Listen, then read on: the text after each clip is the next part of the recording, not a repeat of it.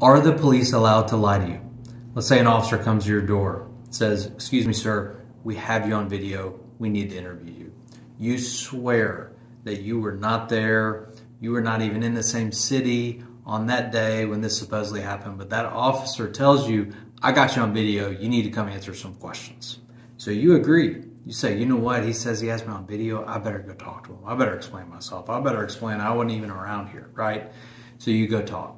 Well, the question is, you on video, they lied to you. They don't have you on video. Are they allowed to do that? That answer is yes. Police are allowed to lie to you. They are allowed to lie. Not only that, they teach that in the police academy. They teach that in how to interrogate someone and ask them questions and get a confession, get things out of them. They're taught to say lies. So they can and they will and they're allowed to do it.